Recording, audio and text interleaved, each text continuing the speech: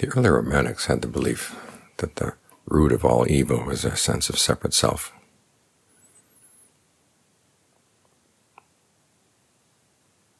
And that attitude is carried over into modern Buddhist Romanticism, where the root of all evil, the root of all suffering, all our troubles come from our separate sense of self. They tell us if we could only erase that sense of self, we'd be happy. But unfortunately, we're taught that sense of self by our society, so we have to unlearn it. But that's not what the Buddha taught. The source of all our trouble, he said, is our heedlessness, whereas heedfulness is the root of all skillful qualities. And in the very beginning, to be heedful, you do need a sense of self. You think about yourself as an agent who's going to be acting, and as the recipient of those actions, because you see that your actions will have an impact on you, and it'll be determined by the quality of the intention, the quality of the action. That's your reason for being heedful. That's your reason for being careful in what you do.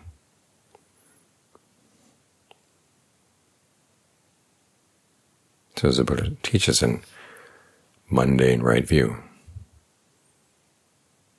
you are responsible for your actions. And the sense of responsibility is something you really have to develop. It's an important part of the path. Now, of course, this self that he has you assume is not radically separate. In other words, it's not totally immune from influences outside. In fact, your actions will be largely determined by the kind of people you hang out with, the people you listen to. As he says, those who act unskillfully tend not to listen to the noble ones. Those who act skillfully do listen to the noble ones. This is what the Buddha said, that the whole of the practice is admirable friendship.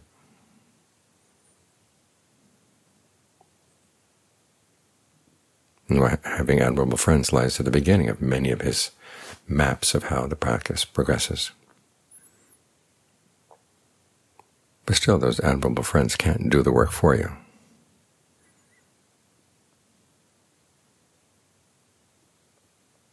As he says, no one can purify you. You can't purify anybody else.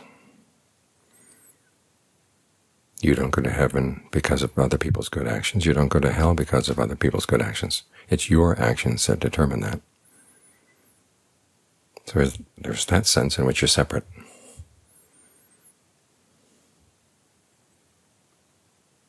And of course, you're the one who chooses your friends.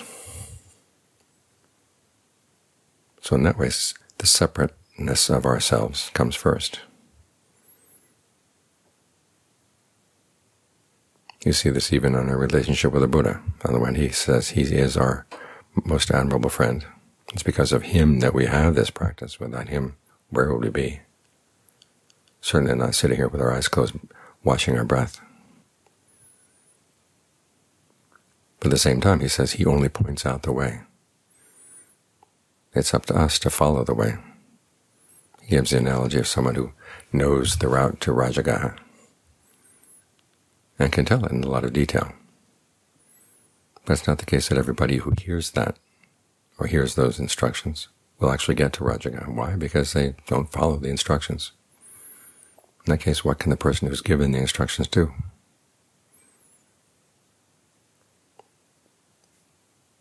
So even though we are interconnected to that extent, that we can benefit from his teachings, still ultimately it's up to us as individuals to decide what to do, whether to follow those teachings or not. There was a person who came to see the Buddha one time and said basically, if someone has found the way, they shouldn't go telling it to other people, because everybody's karma is separate. And the Buddha says, that's basically saying, if someone has wealth, they shouldn't share it with other people. And in saying that, they're causing a lot of harm. So again, we're not so radically separate that we can't benefit from listening to one another and emulating one another's good habits. And sometimes that emulation is subconscious.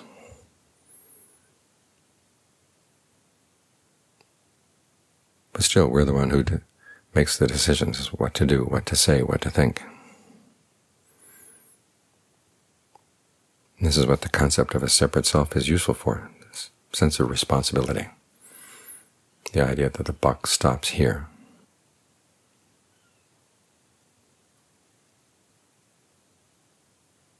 If your meditation is not going well, part of it may be due to the fact that you got the wrong instructions, you're staying in a bad environment.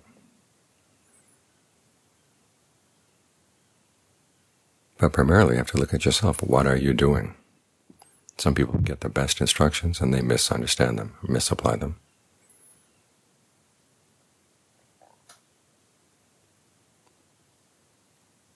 Imagine what the world would be like if someone said, why is the car smashed? And you were the one who drove it into the telephone pole. But you say, well, it's because of a long line of interconnected interactions. And if you didn't take responsibility for what you'd done, if people didn't take responsibility for what they'd done, we couldn't live with one another. But it's not just on the outside world. In our own practice, if we don't take responsibility for our own actions, how are we going to get anywhere? Remember the Buddha's instructions to Rahula. You do something, the results are not good, you turn around and you look at your actions. What did you do wrong? You go to others for help to get some idea of what you might have done wrong, but then you have to go back and make the correction yourself.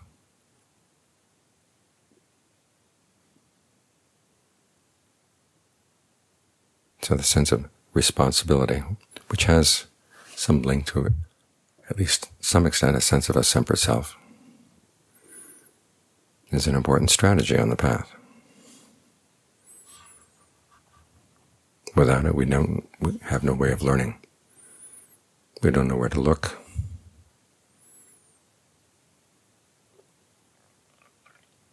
We don't know where to trace out cause and effect. And if we can't see that, what are we going to see? Where are we going to gain any discernment? Because that's what discernment is. We suffer because of our ignorance. Our ignorance has nothing to do with how we define ourselves. It has to do with our understanding of how craving and ignorance, and particularly the craving and ignorance in our own minds, leads to suffering. You don't go looking outside for craving and ignorance. You have to look inside. You have to take responsibility for what you've done. When you know where the problem is coming from, that's when you can clear it up. So the problem comes from within. Unfortunately, the solution comes from within. We get from the Buddha ideas about how we can go about solving the problem. But it is up to us as individuals to do the work and to gain the benefits. Again, when the benefits come, they don't spill out on the person sitting next to you. They may reverberate, but the actual experience of the deathless that comes is paccattāṃ. That's what we say every day as we chant the virtues of the Dhamma. It's to be known by the observant for themselves. No one can know this for anyone else. We can't even show it to other people for them to look at.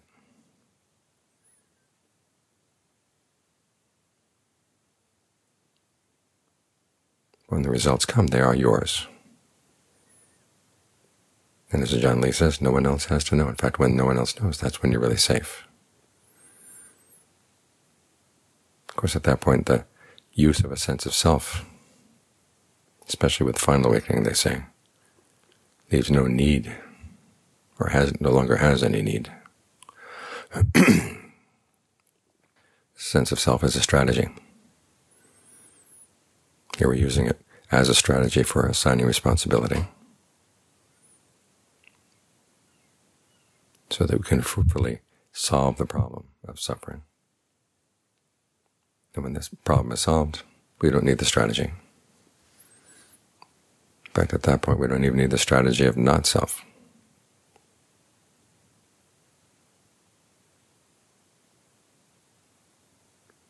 So as long as we have a sense of separate self, learn to use it wisely. Realize that your self is going to benefit from the good influence of other people. And it's because we can have an influence on one another that we've been exposed to the Dhamma. Learn the Dhamma from what the Buddha and all the many generations between us and the Buddha have done. But it's up to us to take that influence and make the most of it. That's when your sense of separate self, instead of being a curse, is actually a source for true happiness.